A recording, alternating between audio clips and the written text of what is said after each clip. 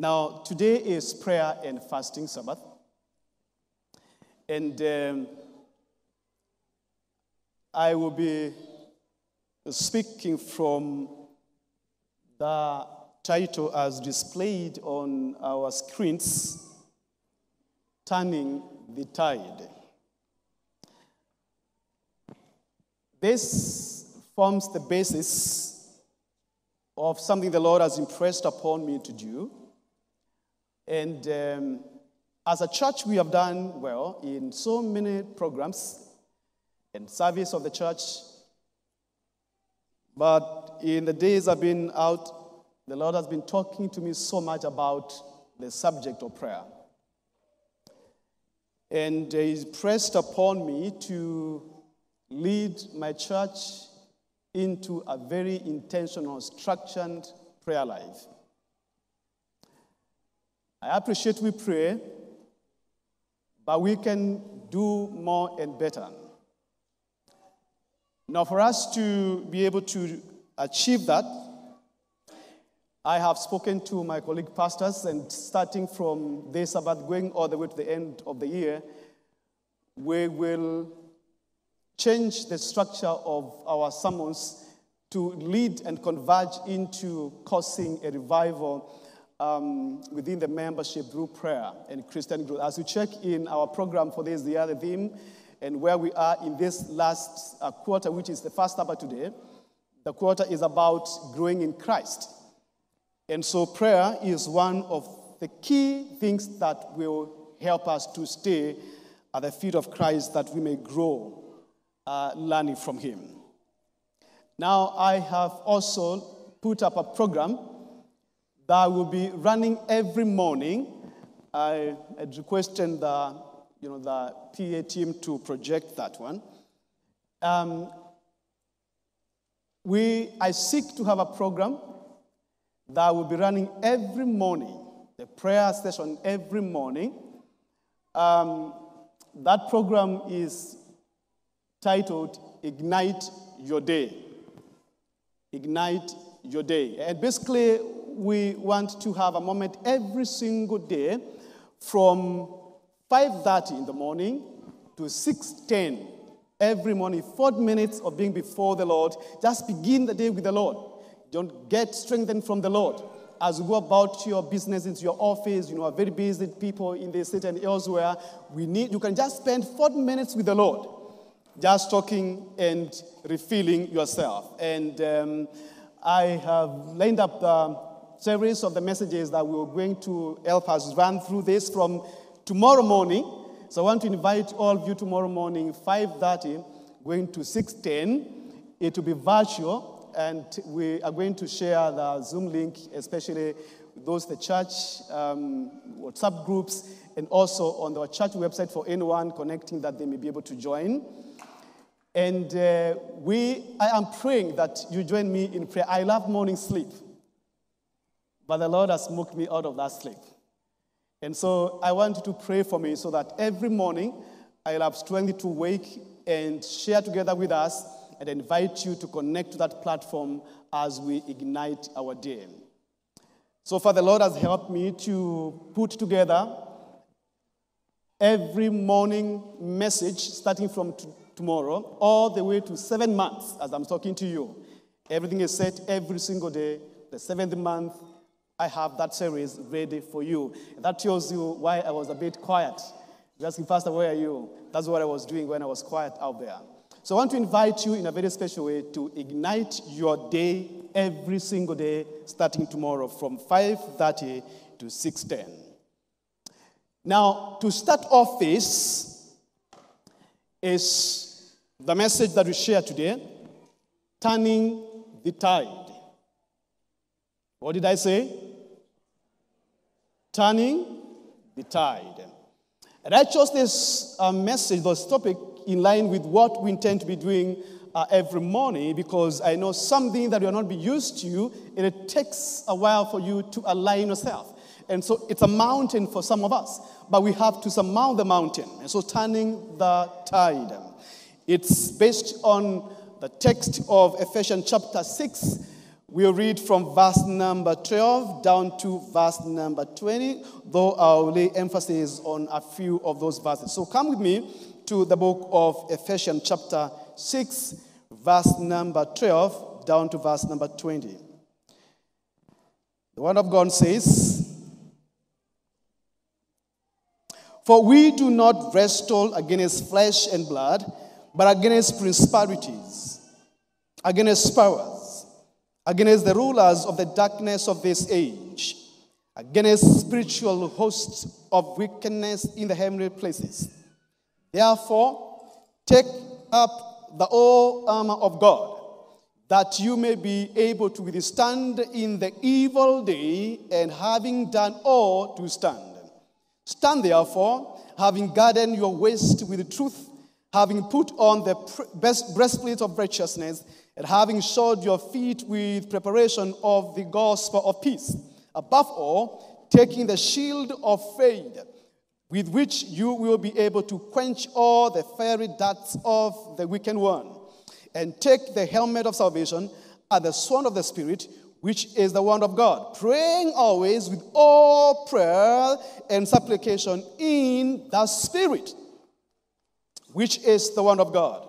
Praying always with all prayer and supplication in the Spirit, being watchful to this end with all perseverance and supplication for all the saints, and for me, that utterance may be given to me, that I may open my mouth boldly to make known the mystery of the gospel, for which I am an ambassador in chains, that in it I may speak boldly as I ought to speak.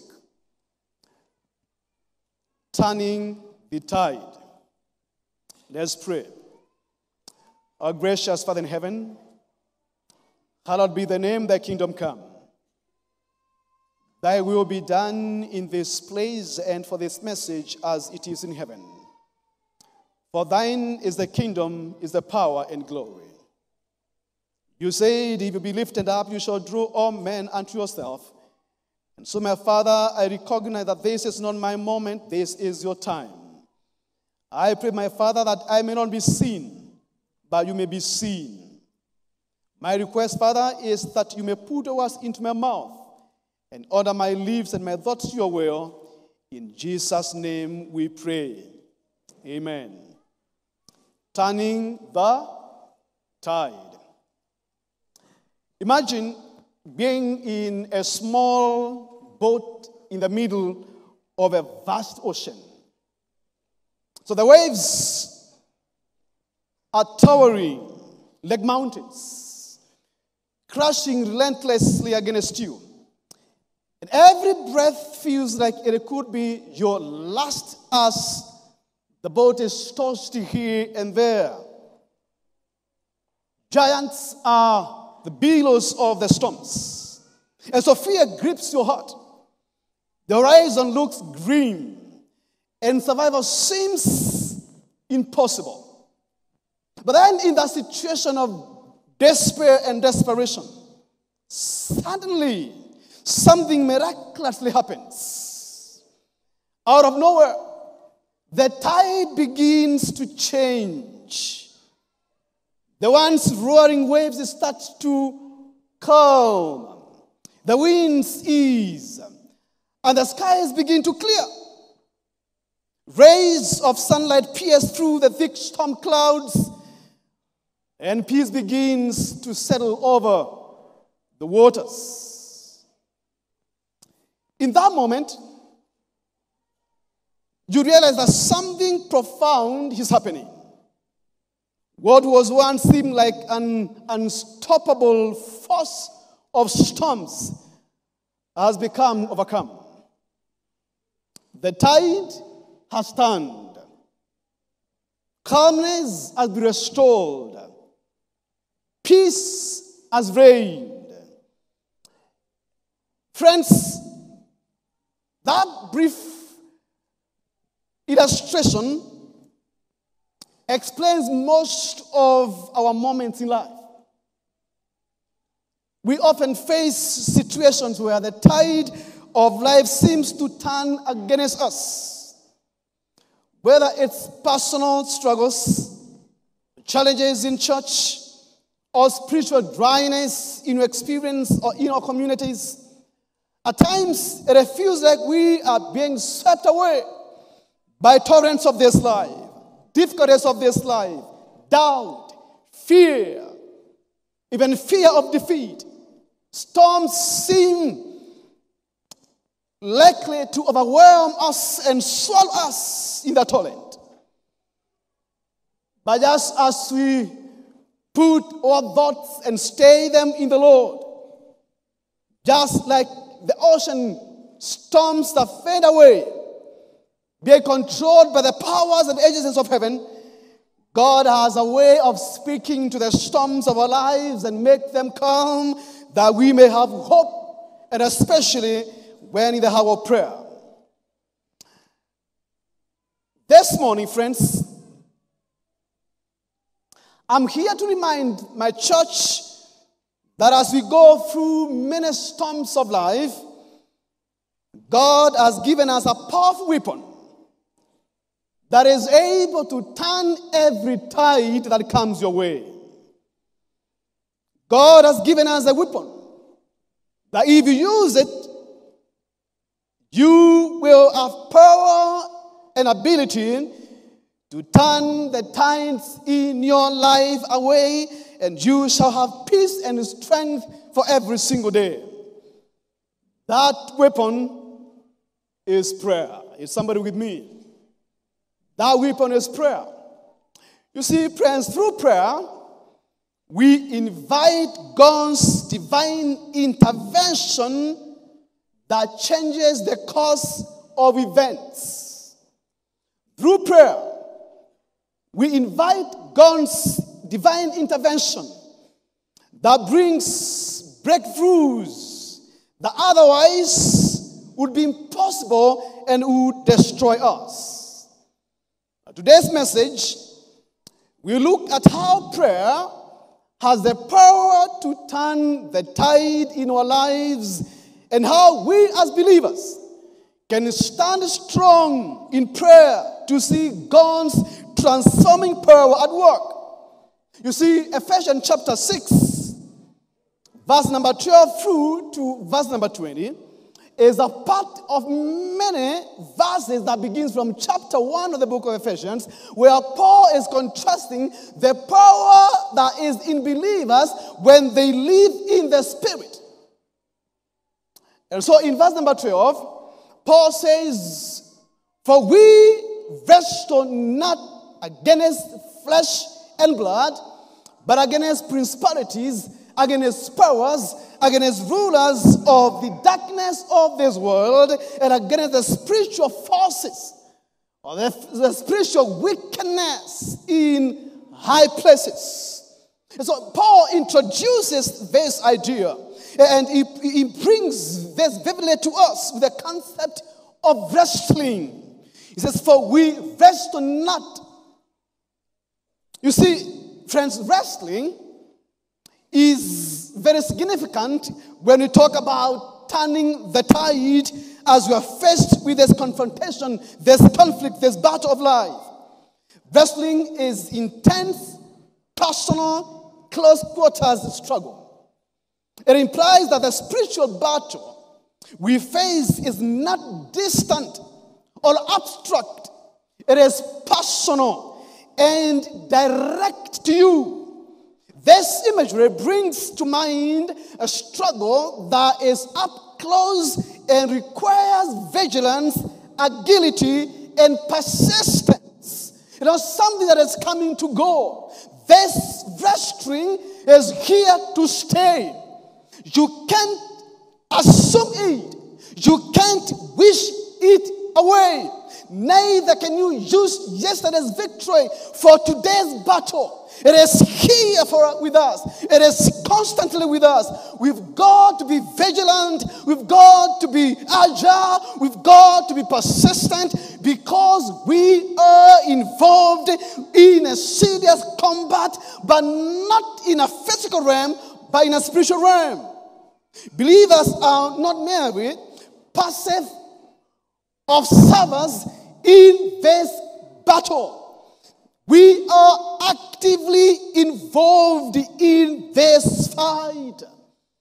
This is here with us. And so Paul says, I have carefully studied what is happening in our lives. And I have seen that we have a battle that we are fighting that is very unique. Now, we are not fighting against the flesh and the blood.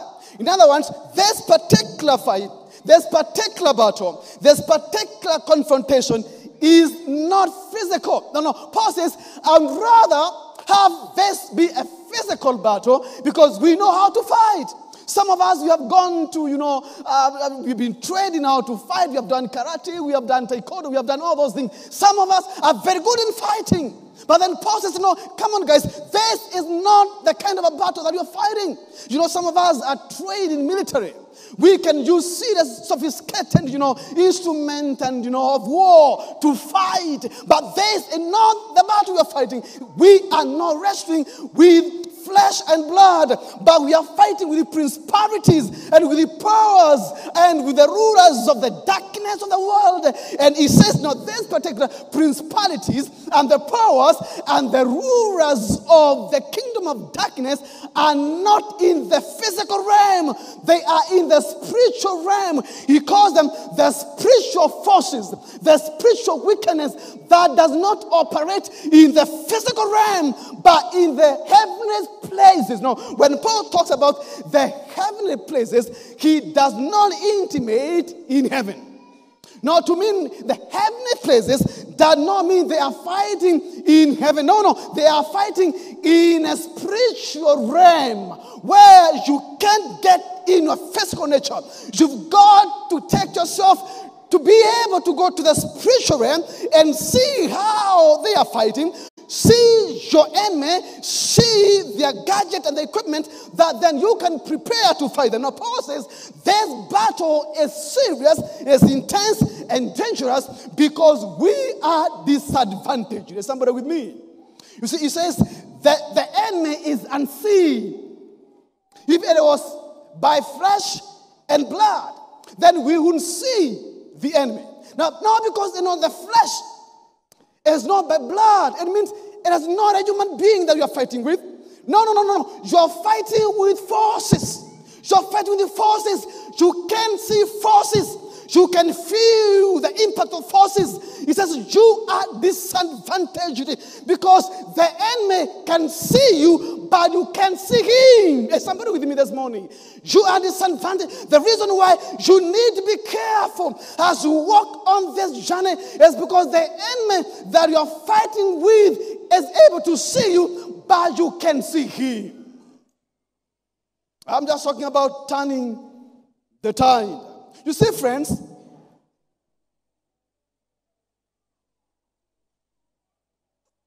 Paul identifies the leaders, the captains, the commanders of those spiritual forces. He calls them the rulers and authorities.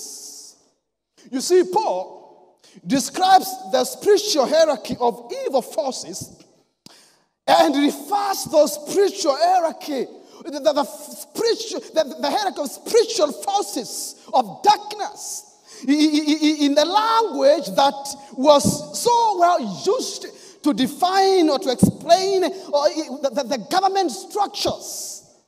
He's suggesting, the military forces that are well organized and they have their commanders and their structures put in place. And he says the enemy is organized.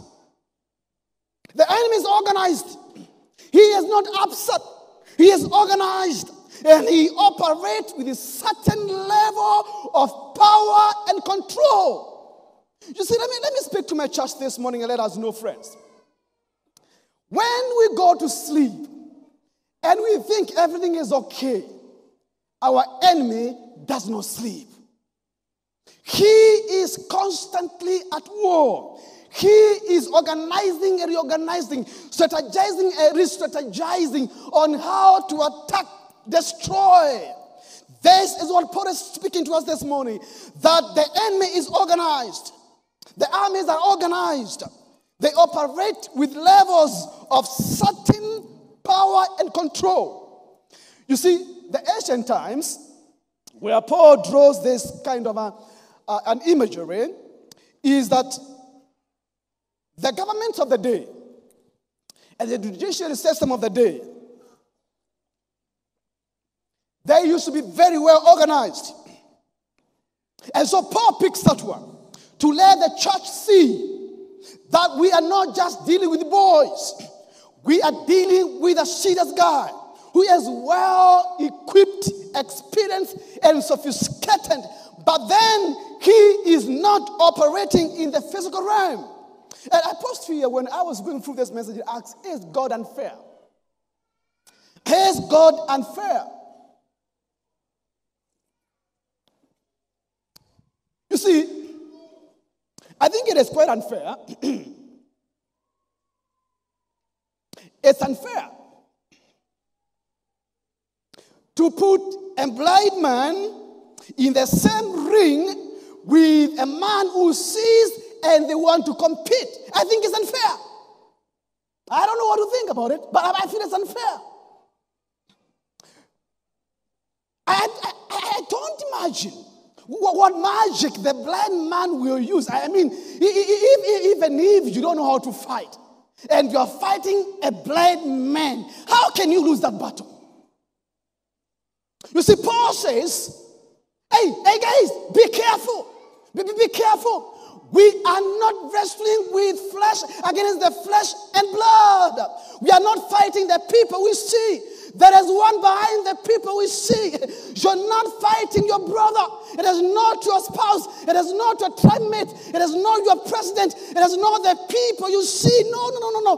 There is somebody behind those people that you can see. You see, I was troubled when I was imagining, is God unfair? But then I stumbled on a text that gave me comfort. And I am here this morning to let you know, it's not unfair game. Because God has something for every Christian. Now, when you go to chapter 1 of the same book of Ephesians, verse number 18, the Bible says, so my throat is struggling.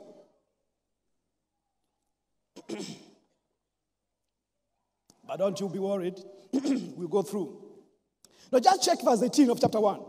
The Bible says, this is Paul, I ask that the eyes of your heart may be enlightened, so that you may know the hope of his calling, the riches of his glorious inheritance in the saints, and the surpassing greatness of his power to us who believe. These are in accordance with the working of his mighty strength. But I was just interested in the first line there. As I ask that the eyes of your heart may be opened. Let me repeat that again. I ask that the eyes of your heart may be opened. Pause. No, I was like, oh. Our hearts have eyes. I thought we have 2 eyes. I didn't know that we have 3 eyes. We have the 2 eyes that we use to see, but we have a third eye. And allow me this morning, friends, to talk about the third eye. Now, Paul says every Christian has a third eye. Is somebody with me? It says, this third eye stays in the heart. No. Is this battle unfair? No, the battle is not unfair. Are we in the ring with people who can see and we are blind? No. We are not blind because we have a third eye. Now, the 2 eyes you see, these are to help you to fight against the flesh and the blood. But the eye of the heart is put there to help you fight the battle in the spiritual realm. Is somebody with me? Oh. Just say, God have mercy on Pastor. That voice may stay until we come to the end. So the third eye. The two eyes are for the flesh and blood. But the third eye of the heart is for the spiritual battle. And the physical eyes operate in every places. But the spiritual eye operates in heavenly places. The physical eyes are for the flesh and the blood. The spiritual eye are for the principalities, the powers, the rulers of the kingdom of darkness. The physical eyes are here to help you walk on this earth. The spiritual eye are to help you walk in the heavenly places. And Paul says, I pray for you that your third eye may be opened as you walk into the ring, as you walk into the battlefield. When you're going to fight, not with the flesh and the blood, you've got to activate the eye of your heart that you can see the enemy. Can somebody say amen? This is my prayer. You see, friends, I carefully looked at this passage. And I saw Jesus speaking of the same. Well, he was addressing the problem of the Rhodesian church in Revelation chapter 3, verse 18 through 19. Now, Jesus says through John, talking about the church of the last day, says, you say, I am rich, I have grown wealthy, and need nothing, but you do not realize that you are wretched, painful, poor, and blind. How is that possible? Am I blind and I can see? So which of my eyes are blind? Is it the two physical eyes or the third eye of the heart? And I think Jesus is talking about the third eye of the heart. That Peter says, I pray that the eye of your heart may be opened, that you may be able to see the hope of your calling, that you may be able to see the surpassing greatness of the power of God in believers. When your eye of the heart is opened, that you will know, he says, that you are naked, that you can come to me. He says, I console you to come to me and buy from me gold refined by fire, so that you may become rich, wet garments, so that you may be clothed in your shameful nakedness, and exposed, and salve or ointment to anoint your eyes, so that you may see. The problem that we are faced with in this battle is that we are fighting when we are blind. I don't know what comes into your mind, but I saw this is a great pity for the Rhodesian church. The blind fighters. Blind fighters. A pack of blind fighters. Could it be that even as I speak to you this morning, I am speaking to a pack of blind fighters? Could it be that Paul knows that even as we come to church to worship, Paul is talking to a church that is alive and is worshiping and serving the Lord, but tells them, I see you are blind. Even as you sing, you are blind. Even as you give your offering, you are blind. I want you to know it is important for you to go to a space where your eye of the heart can be open, that you can be able to fight, because the battle is not against the flesh and blood, but is of the spiritual nature. Can somebody say amen? Let me speak here, friends, and say, we may gloat in our accomplishments, in our name, in our status, in our offerings, in our programs, in our big offering, in our professions, in the experience of serving the Lord for so many years. But the question remains, is your third eye active? Is your third eye seeing? Is your third eye opened? You see, friends, even the blind can sing. Even the blind can give offerings. Even the blind can return tithes. Even the blind can build big houses. Even the blind can drive big cars. Even the blind can be professionals and be mighty people in the society. I mean, so many things that you do when you are able to see, even the blind can do. But I find there's one thing, the blind are completely disadvantaged when it comes to fight. You go to classes with the blind people, they will get first-class honors. They are blind, but they are not stupid. Okay? They can do what you can do. But when it comes to war, when it comes to fighting, they are disadvantaged. Now, Paul says, we are standing on a disadvantaged platform. Now, it says, therefore, in verse number 13, put up the whole armor of God, that you may be able to withstand in the evil day.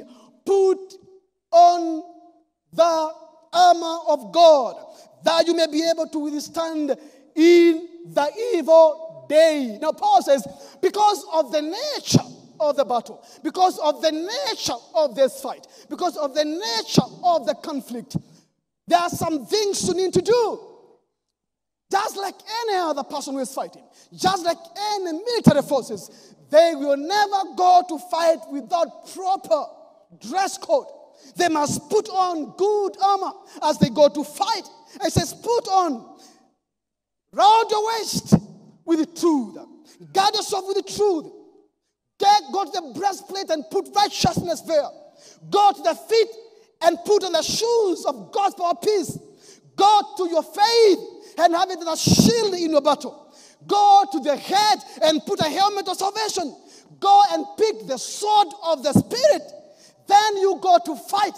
But then it says, but this is not yet. This is not what will make you fight and succeed. This is for your protection. There is something that you need to do so that you can succeed and be victorious and win the battle. Don't focus on the armor of God. And you know, many times when we read this passage, we all quickly go and settle on the armor of God. And we preach about the armor of God. But I discovered Paul is not emphasizing on the armor of God. Paul is emphasizing something special that he captures in verse 18. Now go there with me. Verse 18. Now Paul says, fine, you put on the armor. You are well dressed. You look like a military man. But you know what? You are blind. You are blind. You are not fit to go into the field when you're blind. The armor that you are putting is useless when you're blind. And I want you to visualize in your mind that this Pastor Nyagah here is dressed in a combat suit, but he is blind. Are you with me? I'm blind. And I am the one supposed to lead in the battle. Let me tell you, it doesn't matter how much you protect that soldier. If he is blind, you are destined to terribly fail in that fight. Now, Paul says, with that arm I've given you, pause there and wait for what is important in your life. Praying always with all prayer and supplication in the Spirit. When you put on the arm of God, then begin praying, begin praying, begin praying, begin praying, begin praying, because the prayer has the power to open the eye of the heart. Is somebody with me this morning? It is the prayer only that can activate the eye of the heart. Remember, the battle is not physical. You've got to pierce through the spiritual realm and see the enemy. Paul says the physical armory is not important. That's just for protection. They will destroy you because you are blind. Go to the opening of the eye. The opening of the eye is by praying. It says, This prayer is a different prayer.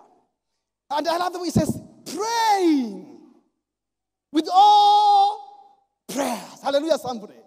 Praying with how many prayers? All prayers. Where? In the Spirit. Praying with all prayers in the Spirit. It is in the Spirit that the eye of the heart is opened. Not any prayer that opens the eye of the heart. We are praying. We pray every day. We pray for food. We pray as we sleep. We pray for weddings. We pray for prosperity. We pray. We are praying people. But how many of us have been to the Spirit room? Where Paul says, pray in the Spirit that your eye can be opened. You know, there's a day Jesus was, I'm just talking about praying in the Spirit. There's a day Jesus was up in the mountain. He was being transfigured. Are you there? You remember that story? So up in the mountain, he's being transfigured. Down the foot of the mountain, his disciples, the 9 disciples, you know, you're taking 3 disciples. The 9 disciples are down here on the mountain, and something is happening down on the mountain. Now, Paul says that you may be able. You know, there's something called an evil day. That you may be able to withstand in the evil day. And let me say here that every Christian has an evil day. Every one of us, we have an evil day that you never expect, and boom, it comes and it takes you off guard.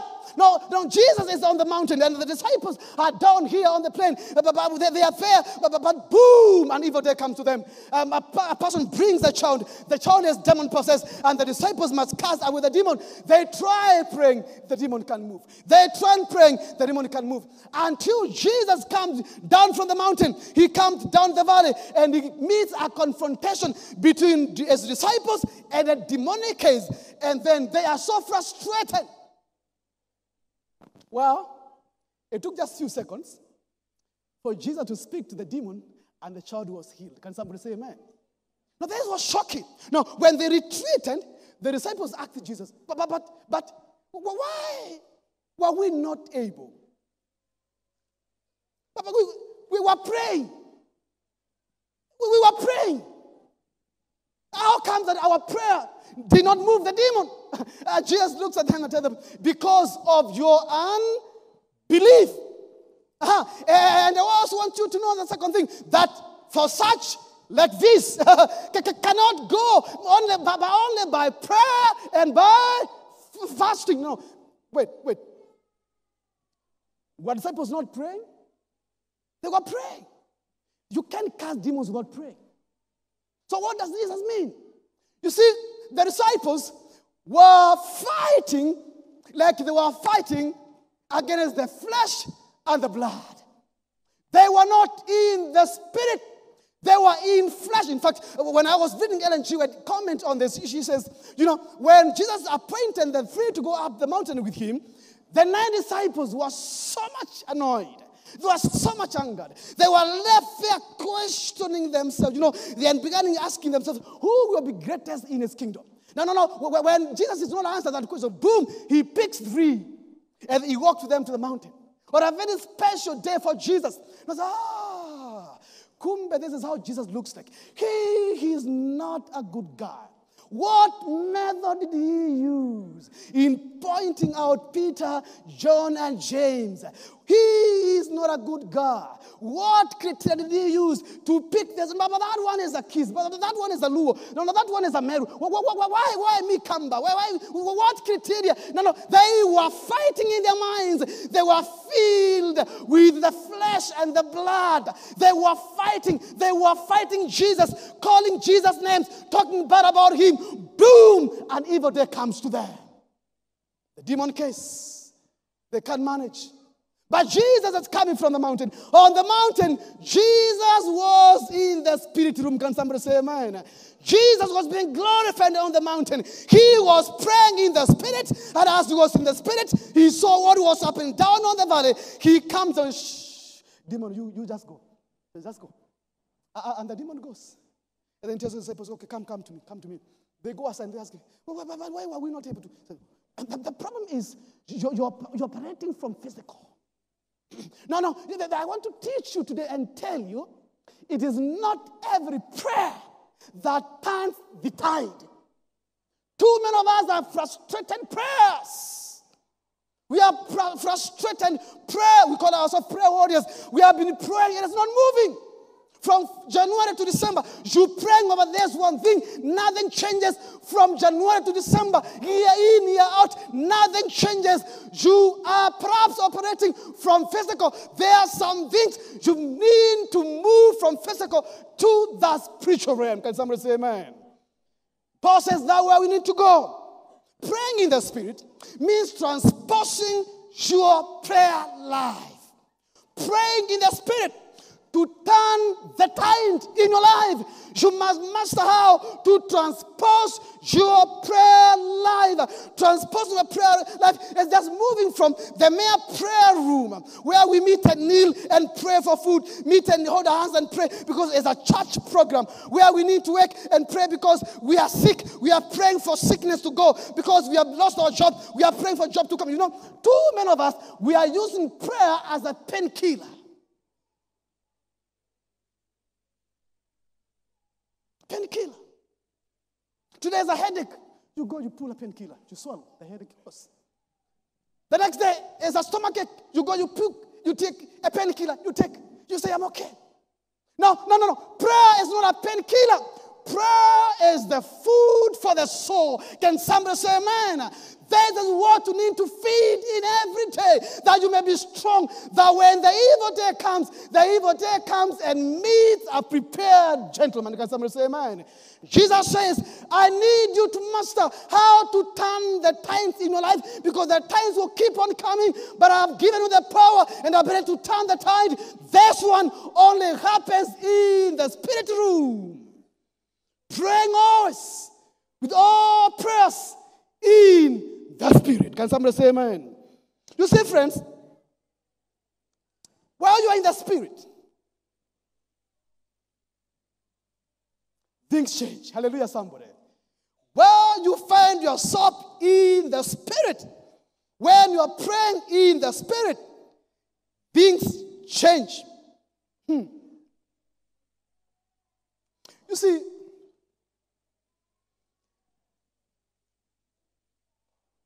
Paul, in chapter 4 of the same book of Ephesians, but Ephesians is rich. If there's a book I can recommend to any Christian who is desirous of having a true revival, carefully study the book of Ephesians. You see, Paul says in chapter 4, verse number 30 and 31, are not grieving the Holy Spirit of God, in whom you were sealed for the day of redemption.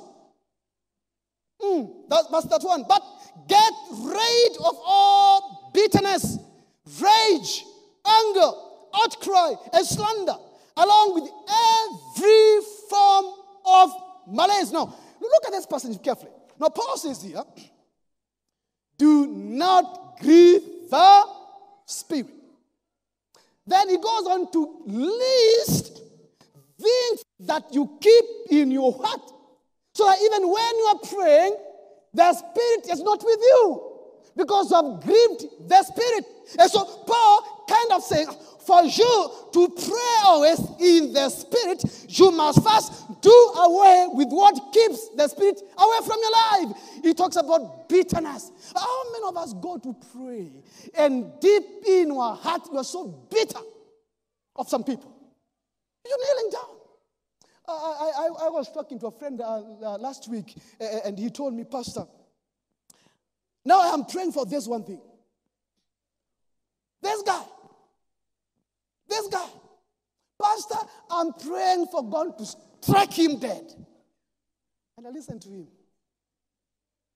I sympathized with him. You honestly go kneel down before the Lord and say, God, huyu amenisumbua sana. Gonga yeye randi. And you're expecting God to do that. Your heart is dressed with bitterness. No, the Spirit of God cannot stay in a heart that is so bitter. Yeah, the Paul calls it rage. You have a hatred. There are some people here, somebody wronged you 10 years ago. You still keep it in your heart. We are people who struggle to let go. They say, I forgive you, but I'll never forget. Usipite laini yangu. Usikosana tena, usipite, nimekusamehe lakini usipite laini yangu. Is that forgiveness? And that's a heart to bear before the Lord. Let me speak to you, child of God. You will never make things move in your life if you go in the room of prayer with a heart that is so full of darkness. Paul says, get rid of bitterness, rage, and anger, outcry, slander, along everything that is of a form of malice. Remove it. Now, when you remove bitterness and pain, sin, and everything in your life, then you are transposing your prayer life to the realm of the Spirit. Can somebody say amen? Now God looks at you and he sees a meek servant. He sees an humble person. He sees somebody who understands the theology of Jesus in suffering. That when you are slapped on the side, turn the other side. When they are piercing you on the cross, say, God, forgive them, my Father, for they do not know what they do. Somebody who understands the vengeance comes from the Lord. You do not have to fight this battle. I will fight it for you. This is the spiritual realm that Christians ought to get themselves in. So when you go to pray, you are not complaining. Hallelujah, somebody. When you go to pray, you are not giving God a lecture. When you go to pray, you are not venting and pouring your anger before the Lord. You are rejoicing before the Lord because the Lord is going to fight for you. Turning the tide. Thou say, turning the tide through prayer. Transpose your prayer life. Hallelujah, somebody. Number 2, when you get to the Spirit, when you take yourself to the realm of Spirit in your prayer life, you will see what people don't see. When you take yourself to the realm of Spirit in your prayer, you will see what people don't see. Now, let me just give a quick illustration because of time. Now, Elisha had a servant called Eliezer. And as they were doing their job, one day they were besieged. Are you with me in that story? And it was so terrifying.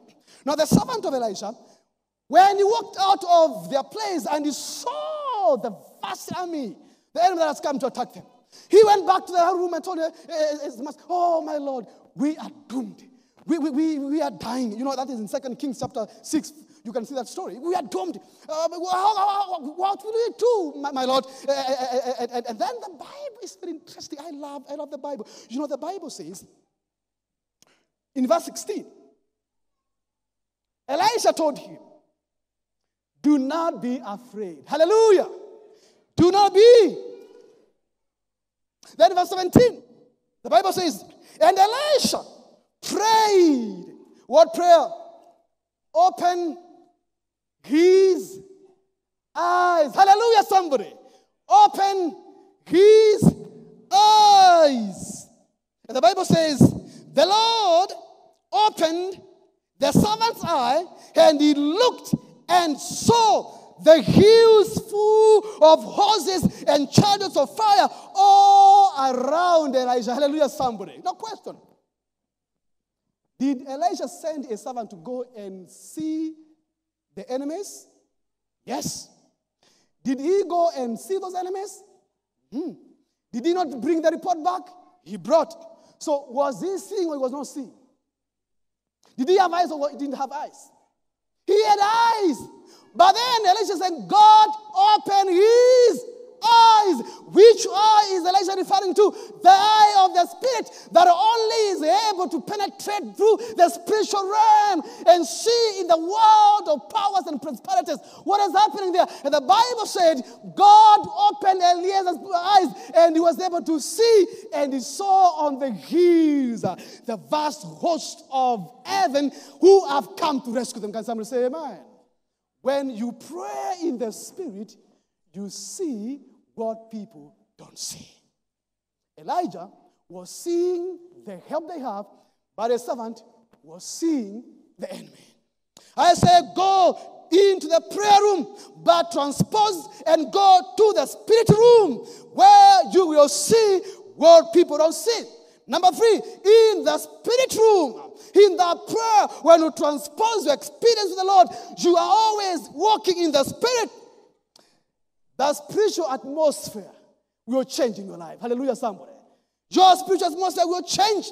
You see, Romans chapter 8, verse number 26, 27, very interesting passage here. Now, the Paul says, now, don't you worry. Now, when you come and you begin praying and you transpose your prayer to come into the space of praying in the spirit, even when then you don't know how to pray, you are sorted out. Because you are in the spirit. And the spirit prays for us. Can somebody say amen? The spirit intercedes for us with the groans that human cannot speak and understand. The spirit picks your prayer. You are so weak. You know, everyone has an evil day. So this is your evil day. You are so weak even to pray. I don't know whether you've been there before. When you can't even wait to pray. You are just there. Your spirit is choked. You are feeling no strength. You are feeling your prayers not going anywhere. Now that time, if you have been walking with the spirit and praying in the spirit picks your concerns. Hallelujah, somebody. The Spirit sees how much your prayers are crooked, and He takes the prayers and He beats them. The Spirit of God beats your prayers, and then He aligns them with God's will. He aligns them with God's will. Then He takes them on your behalf to the Lord. And when God sees the prayer that has been entertained, that has been, what do you call it? What do you call it? What do you call it? Huh? What do you call it? No, not editing. Formatted. That's the word. Has been formatted. Now, the Holy Spirit formats the prayer of those who pray in the Spirit. Hallelujah, somebody. Now, Paul says he prays and intercedes for us before his Father with the groans, with the pains. Now, whenever you operate in the Spirit, there is nothing you ask of in Jesus' name that shall be denied. Hallelujah, somebody. We need to move as a church from the mere prayer life, the programs of prayer, and take ourselves intentionally, deliberately into the space of the Spirit. When you are praying, we are praying in the Spirit. Yes, when you pray in the Spirit, the atmosphere changes. The last point here, when you pray in the Spirit, the prayer made in the realm of Spirit shifts the battle. When you pray in the Spirit, the prayer shifts the battle. You see, friends, Paul says in 2 Corinthians chapter 10, verse 4, 3 and 4, for though we walk in the flesh, we do not war according to the flesh. We are in the flesh. We are not in heaven. We are down here on earth. But when it comes to war, fighting with the principalities and with the powers and with the rulers of the kingdoms of darkness of this world who operate with intense spiritual forces in every place. Now, when we come to that particular battle, we do not war in flesh, even though we walk in flesh. We war in the Spirit. Can somebody say amen? We war in the Spirit. You must take yourself to the Spirit. And verse number 4 says, for the weapons of our warfare are not carnal, but mighty in God for pulling down strongholds, casting down arguments, and every high thing that exalts itself against the knowledge of God, bringing every thought into captivity to the obedience of Christ. Can somebody say amen? We are not to operate from the physical. We have to go and find the spirit room, step in there, and begin operating from there. This you turn the tide. But so long as you're operating, using the carnal weapons, hate, tribalism, looking at who is who, what you have in this life, the experience you have in serving the church, that avails nothing. You must be broken before the Spirit of God and absolutely be humble and wait upon the presence of God. You see, friends, when we pray in the Spirit, we invite heavenly artillery into our battles. The world deploys the artillery. But it is only when you go and pray in the Spirit that heaven deploys. His heavenly artillery is to come. And the Bible tells me, when those come, they have one responsibility. They bring down the strongholds. Hallelujah. They pull down the strongholds. They break them. Every argument against you. Now, I was reading somewhere and the Bible was telling me, when they come, they attack you. And they come through this door to attack you. They are aiming at you from this door. And you are in the spiritual realm. Don't you be worried. Don't you be worried. The heavenly artillery that are with you shall make them not flee through this door, but 7 doors in fear. Hallelujah. They shall come against you, but they shall flee in 7 directions. That's why the man of God says, no weapon that is fashioned against you, thou gonna prosper, because you are already in the realm of spirit. And when you are in the spirit room, everything is operating from heaven. You can turn the tide. We are so dry, some of us. We are so dry. But I want to invite you, friends, into an intentional, personal, deliberate prayer life that is not what you've been doing, but moving yourself from the ordinary and fashioning a lifestyle of prayer.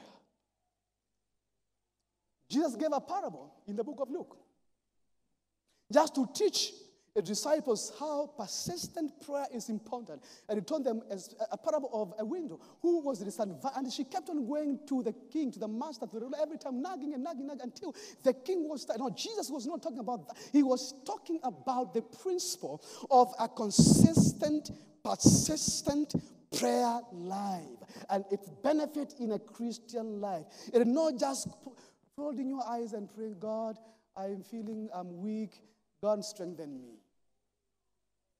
That's not what you need when you are wrestling with the unseen forces. You must ask the Lord to open the eye that sees the unseen. Is somebody with me? Because the eyes we have cannot see, but the enemy sees us. So he comes to us. We go to him blindly, but he comes to us with precision. He knows where we are and what to use and how to get, because we can't see him. We're just glossing in the darkness. But when we go to the Spirit of God and our eyes are opened, then we can see not only the vast army of the evil one, but we shall see the vast host of heavenly angels who are on our side. Can somebody say amen? Paul says, I don't care anymore whether I'm living or I'm dying. I know I'm okay in the Lord. Hallelujah. For me, living is just a benefit God has given me. It's just a privilege. But if I die, hallelujah, I gain it. I'm not losing. Why? Because I no longer live, but Christ lives in me. Hallelujah, somebody. I moved from physical. I'm living in the spiritual realm. I am intertwined with Jesus. When I breathe prayer. When I speak prayer. There is no time I need to go beating myself because something bad is happening. I'm always beating myself constantly because I know the battle is raging. And I am not safe even a single second when I am outside of the ring of the Spirit. I am calling my church today. We have done well in so many programs. We are a benchmark in so many things. But I pray that we all may agree with the Spirit, that we ask the Lord in unison to lead us to the space of the Spirit. When we pray, our prayer are answered. Hallelujah, somebody. When the church agrees in the Spirit, even the prison doors where Peter was were open without them knowing. When you pray in the Spirit as a church, miracles will be wrought in the church. Let me speak to you. We are a giant in the city. But at times we look so weak because we so much depend on our strength. Because we think we are able until we discover we are not able. And we pray our eyes to be open to see and admire to be with the Lord. Hallelujah, somebody. Turning the tithe. Now, what is it in your life? What is it in your life? What is it in your life that has been a mountain? What is it in your life that has been so difficult? Now, as we journey through every morning, the seasons of prayer, I will be speaking about so many aspects of prayer and the privileges of prayer, because it is very clear in my mind right now that no Christian ought to be defeated. Paul says, we are all not conquerors, but more than conquerors in who? In Christ Jesus. No church member today should be looking for a pastor to pray for them because they are sick.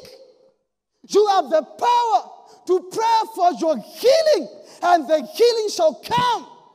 No one, members, let me speak to my church. Stop this dependence on your pastors. There is a day your pastor will not come through for you. Pray for yourself. Pray for yourself. I've gone to school. I've done theology.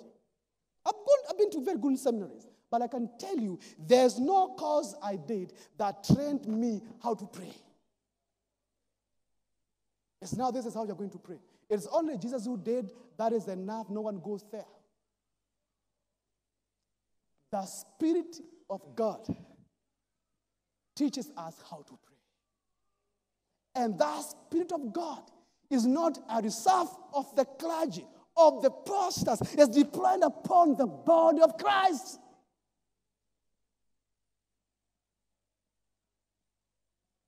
Why are you looking at me like, Pastor Marisa Wende? No, let me tell you, church, I love you so much. By the way, church, I love you so much.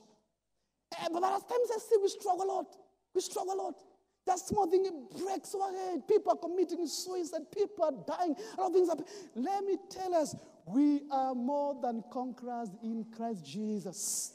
We have the power. They activate that power. They walk in the Spirit. They pray in the Spirit. And the mountains will move. Is there something you want to trust the Lord this morning? Is there a storm in your life you want to entrust the Lord with? I want you to stand. Just stand. And say, Lord, today,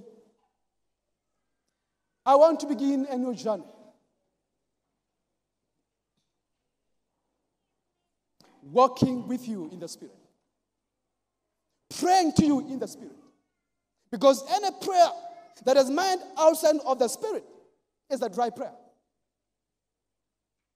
I'd want to start a journey. You may not know how that is going to happen, but you have a willing heart to begin a journey walking in the Spirit and praying in the Spirit. Raise up your hand as I pray.